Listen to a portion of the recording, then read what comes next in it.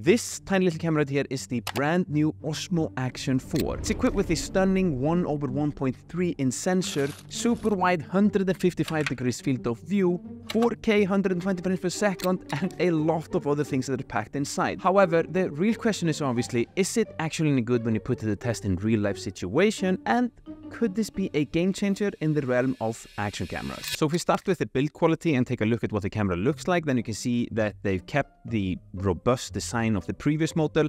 This camera can take a whole lot of beating. The frost resistance is also really good. In -20 degrees, which is really cold, you can film up to 150 minutes. I actually put this camera in the freezer and left it there recording for a long time, and it was still recording when I took it out a long time later.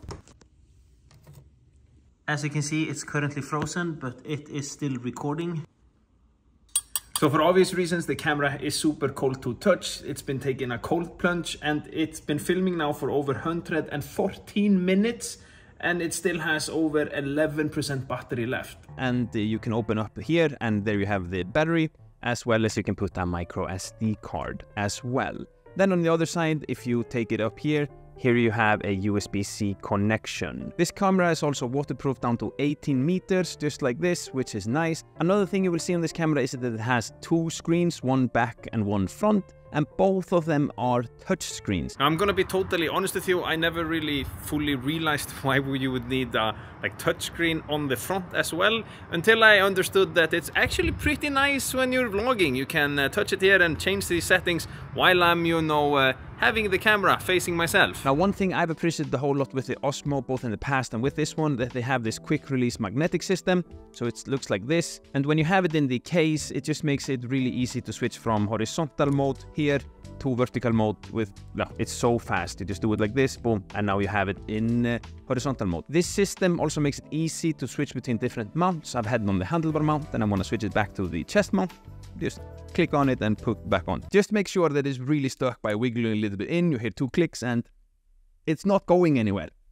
Like and subscribe. All in all, I'm very impressed by the build quality of this camera. It's incredibly robust. The previous model my friend Peter Lindgren put on fire and it was still working. He drove over everything, and this one is just better if anything. Now let's move on to the specs, and we can start with the heart of this camera, the brand new 1/1.3 inch sensor. This is what makes this camera a good low light performer, and the dynamic range, it's a lot better than from the previous model. We'll dive deeper into the image quality in a second, but I put it to the test in many different lighting conditions that are pretty tough, and in my opinion, it has handled them quite well. Another thing the OSMO ACTION 4 offers is a super wide 155 degree field of view. Correct me if I'm wrong, but I do think this is the widest field of view any action camera that's currently on the market offers. And in my opinion, and for me, this has been really nice because I do a whole lot of these, POV style of videos where I have the camera strapped on here and they're showing my hands. And the wider the field of view is, the more enjoyable it is to watch the video. For instance, having this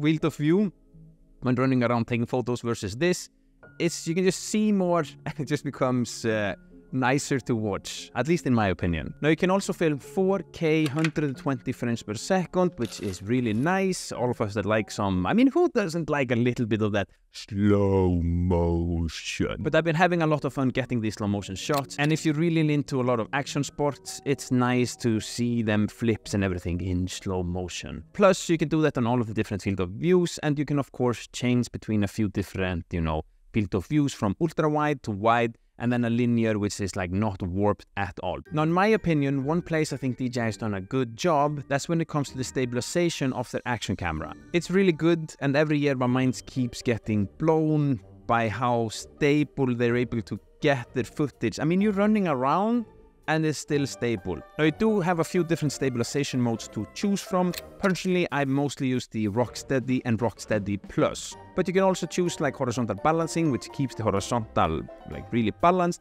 And if you go down to full HD, you can choose horizontal 360 balance, which basically keeps the horizon totally balanced no matter how you turn the camera. Now, for all of us that like to color grade our footage, this camera is equipped with D-Log, which is basically a flat picture profile. I like that a whole lot. And it's also 10-bit footage, which is something that I appreciate a whole lot. Now, as I said before, I did test this camera out in a few different lighting scenarios, and I was really interested in seeing difficult lighting scenarios, high contrast, low light scenes, and all that stuff that cameras have sometimes hard time handling. and I was quite impressed and pretty happy with the results. And in my opinion, it did a pretty decent job and a huge upgrade from previous models. Now, as you can see with this footage right here, it's not only super stable, but it's also handling the shadows really good. And once we go in like a direct sunlight area, it quickly exposes for the sky, making the sky really visible. It's not blown out, but also all the hard shadows that you see all around us, they're also visible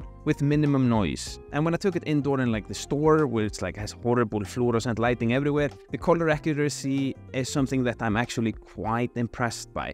And all in all, the color accuracy of this camera, even in low light scenarios, it's something that I'm also really impressed by. Very good job there, DJI. All right, so it's currently really dark outside and I'm not totally sure what to expect of this camera, but I'm gonna ride my skateboard here and put it to the test. Now, considering the size of this camera, like how, small it is, then I'm actually quite pleased with the outcome of this low light footage. I mean, it's just getting pretty wild what cameras can do nowadays. Now, what I found worked for me to get the best quality footage is that in the settings, I changed a little bit up here. I of course made sure to have this low light image enhancement on, and then in the adjustments, this is something new in this camera, that you can now manually change the sharpness and the noise reduction. And I had the sharpness to medium and the noise reduction to high.